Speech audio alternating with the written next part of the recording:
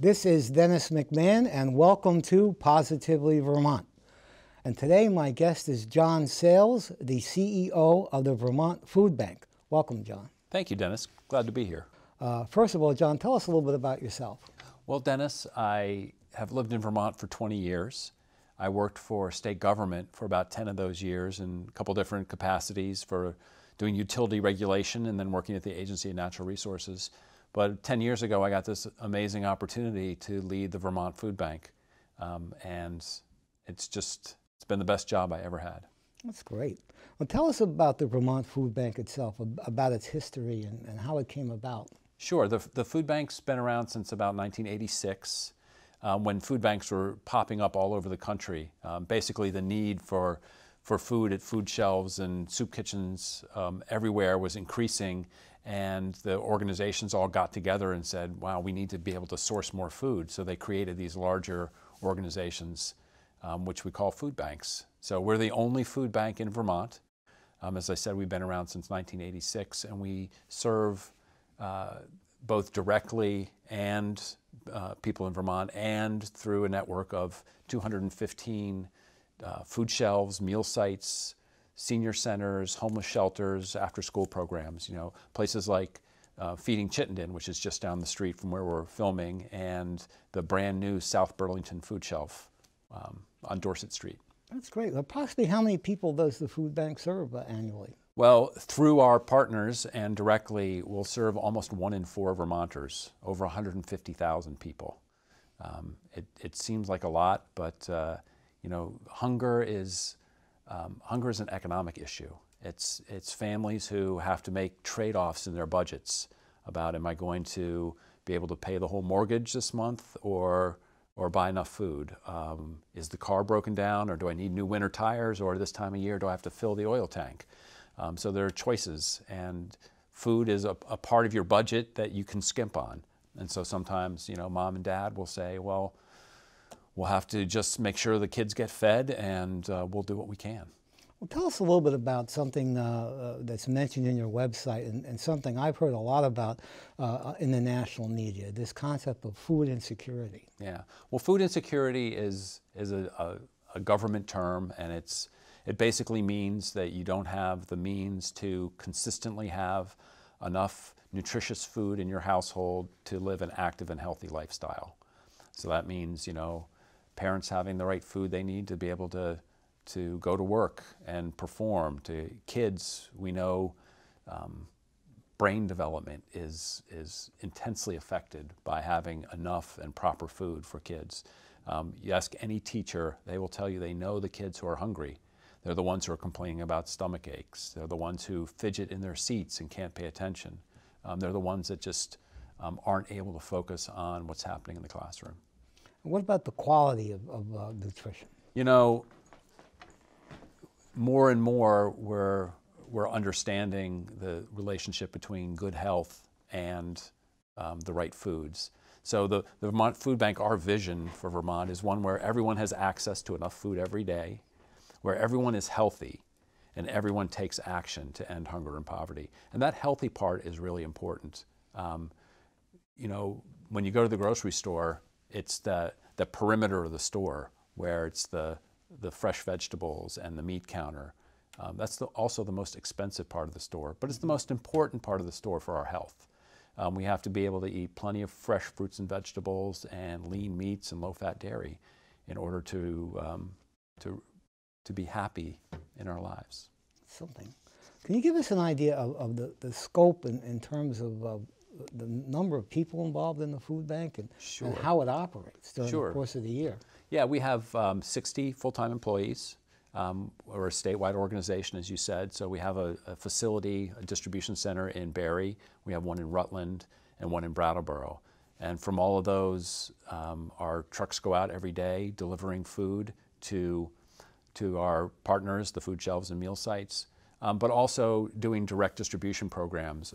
One that we really love is called Veggie Van Go. Mm-hmm. It's basically a farmer's market that we set up at schools and at hospitals all across the state. So we do 10 serving 16 schools, and we are at 10 of the 15 hospitals. Now we're hoping to expand that, and I'd like to talk about that in a minute. But it's basically a beautiful, fun environment. Lots of beautiful signage. There's people there welcoming you. There's cooking demonstrations, and there's food cooking and great smells. And you can go through the line. And if you're a person who for some reason can't afford the kinds of fresh food that you need in your diet, you can show up there and go shopping.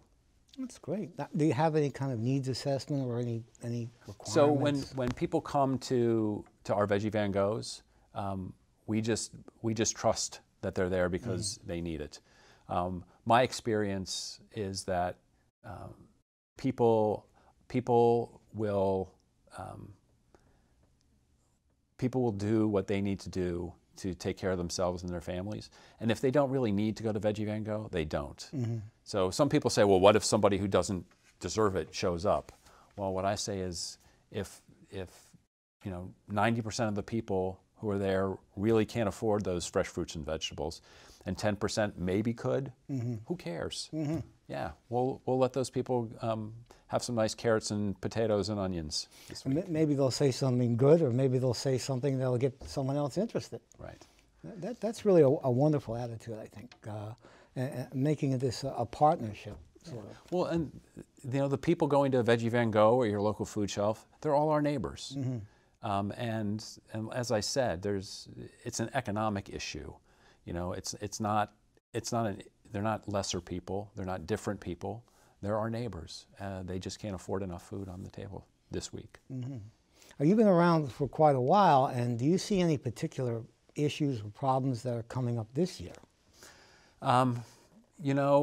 The biggest issues I'm seeing are policy issues at the federal level. So there's been a number of proposed rule changes which will decrease federal support for food programs. So people maybe know what food stamps are. Well, federally it's called the SNAP program, and in Vermont it's called 3 Squares Vermont. And there's been a couple of proposals that would pretty dramatically reduce the funding for that program. Now, for every meal that the food bank can help provide on somebody's table, 3 Squares Vermont provides 9 meals. So it's a much bigger and much more important effort. So we spend a lot of time advocating to make sure, both here in Vermont and at the federal level, that the 3 Squares Vermont program is strong. Well, tell us about this Vermonters Feeding Vermonters program. Yeah, I'm very excited. The food bank distribute, what's a pound of food, but last year was almost 12 million pounds of food, but about a little over 2 million pounds of that was fresh food. And a lot of that comes from Vermont farms and Vermont farmers by donation. So the farmers are very generous. They grow food in their fields. If it's not going to sell, they want to make sure someone's eating it, and they'll call the Vermont Food Bank.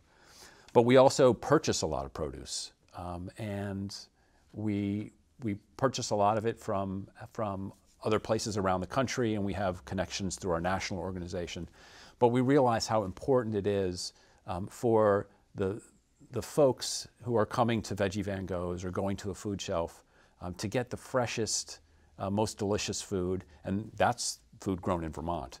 So the last couple of years we've been partnering with Vermont farms and actually purchasing Vermont-grown produce, first quality produce, and distributing that throughout the state. We contract with the farmers before they plant their seeds and say, we want 5,000 pounds of onions or 20,000 pounds of acorn squash. And so the farmers know what they're going to plant. They know they have a contract with the food bank, and they can plan for the future and maybe expand their farming operations because well, I know I have this $10,000 sale to the food bank, so I can take a little chance and plant something new and try a new market. I see also that in this Vermonters Feeding Vermonters program that there's a local component to it. And does that mean that you might do it in one county, or do you take it from one part of the state to the other part of the state? How does that work? Yeah, we're contracting with farmers from all different regions in the state, including some here in Chittenden County, in Rutland County, in the Northeast Kingdom. Most of the food stays really local, right in the communities. Some of it, if there's 20,000 pounds of onions, it's not all going to necessarily stay in the community, and we make sure that it gets where it needs to be. I think an important thing about Vermonters Feeding Vermonters is it really is that win-win-win. It's creating new customers for local foods, because the folks who are trying these farm fresh Vermont foods are then going to the store and maybe buying them. An example would be, a mom who has a couple kids, maybe isn't going to buy that expensive broccoli because what if the kids don't like it? But if you go to Veggie Van Gogh and try the local farmer's broccoli and take it home and the kids love it, next time you go to the store, you're much more likely to buy that and have a connection to local Vermont food. It's important, though, that the Vermont Foodbank is buying this food from the farmers. So one of the ways we want to help finance this work is by going to the state of Vermont and saying, hey, state, this is a win-win-win. It's a win for the folks who can't afford fresh fruits and vegetables. It's going to keep down healthcare costs as people eat more healthily. It's going to support the farmers and the work that they're doing in our communities. We'd like you to contribute to that work. So the food bank is going to be asking the legislature to make a $500,000 appropriation to actually pay the farmers to purchase that food and distribute it throughout our network. You can learn more. I know the website's up there at feedingvermonters.org. We'd love to have people contact their local legislators and tell them we really support some funding for the food bank to make sure that everyone in Vermont gets to eat fresh local food. That's great. And that's a bill that's going to be coming up in the next session? That's right. We're going to be there starting in January, talking to legislators and getting some enthusiasm around funding Vermonters Feeding Vermonters. And the grant is $500,000. That's what we're asking for. You don't always get what you ask for, but we're willing to talk. That's great. Well, tell us some of the other sources of funding now that we're on that topic. Sure. How you, this seems to me to be, a lot of people have an image perhaps of a food bank or a food shelf or maybe something they see at their church or a library, and they seem to be all mixed together, but you really organize it. This is like a real assembly line almost. Well, that's our role in the community, is to make sure that the whole chain is taken care of. From the farm, it comes to the food bank. We make sure that the food is well presented and of high quality. Pass it on to our local food shelves where people can come, or through our Veggie Van Gogh program through direct distribution. You asked about funding. Right now, the state of Vermont funds the food bank at about 1% of our operating budget, which is about $84,000. It's much less than a lot of our neighboring states like New York and Massachusetts and Maine do a better job of helping fund their food banks. That's one of the reasons we're going to ask the legislature for some more support here. But the vast majority of the funding for all this work comes from people in Vermont, from families, from older Vermonters, from small family foundations and some of the businesses here. They make sure that we're here to feed our neighbors every year. There's different ways you can give. You can sign up and be a sustaining monthly donor and have a withdrawal from your checking account or on your credit card. An interesting way to give and think about it is what we call planned giving, or putting a bequest in your will. You think, well, I'm not rich. I'm not going to, be leaving millions of dollars. A lot of the bequests we get are a couple $1,000s, but it makes a huge difference, and it doesn't take much time to do that. That's amazing. Only 1% comes from the government right now, or the state government. That's right. Most people would think something of this nature, where the image might be giving things away. They might think it's all government, but it's not. Yeah. Some people actually think that we're a state government organization, but no. Our food bank and food banks across the country are, funded by generous donors. I spend a lot of my time talking to donors about the impact, and telling the stories. Actually, if you go to our website, vtfoodbank.org, you can read a lot of stories, but one we've been highlighting is Lottie, who's a woman, has a daughter, and just different jobs she's had, and she moved to Maine to try and further her career, and things didn't work out, and she came back, and just some really amazing generosity of strangers has really touched Lottie's heart, and going to the food shelf and getting food that's come through the Vermont Foodbank has really made a difference in her life and her family's life. That's great. You mentioned something about an affiliation with a national group. Tell us about that. So we're a member of the Feeding America Network, which is 200 food banks across the country. Feeding America helps us source food. So from the big national food companies, the Kellogg's and General Mills and ConAgra, we can source donations through Feeding America. They also do a lot of national advocacy for us. We were talking about advocacy. So we have a great congressional delegation on hunger issues. Our senators and our representative are doing the right things to try and make sure that our neighbors in Vermont are getting fed. But it takes a real coordinated effort, and Feeding America has a great office in DC that does advocacy on behalf of all the food banks across the country. And are they looking for support, or are they having issues with that ability to serve the network? Yeah, it's always you're always working hard to raise the funds to meet your mission, and there's always more that you can do. I think that's something we struggle with at the food bank. For as much as we're able to do by the generosity of the people that support our work, there's so much more that we can do. And we're always looking to how do we do things a little bit different? How do we do things better? I mean, we look at the barriers to people being able to access food. It's rural isolation, it's transportation, it's jobs. So how do we partner with other organizations and efforts that are helping meet those needs, housing, and make sure that food is a component of what they're doing, bringing the food that we have to people where they are. So we like to say people should be able to get food where they live, work, play, and learn. And that's our goal. Not travel great distances to get it. That's right. That's part of the other problem, transportation. It's a huge issue, not only in Vermont, but in every rural part of this country. And how do you get the information about this? A lot of people might think this is just something on the corner, or maybe this is something that our church does once a year, or how do you get this out to people? And by being on Positively Vermont. Thank you for having me. Thank you.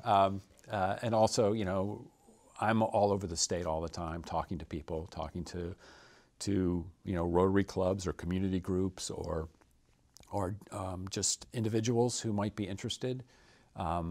Where we have a really robust social media presence. So if you friend us on Facebook or follow us on Twitter, you can learn a lot about what's happening at the Vermont Foodbank.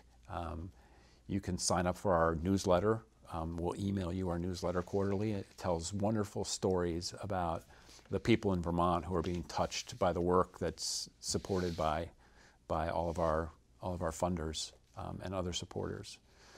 And really, Dennis, that's the big challenge. A lot of people don't understand or realize the extent of the struggle for food security, that people just are really making those hard decisions, those trade-offs, and sometimes that trade-off is that there's not enough food on the table.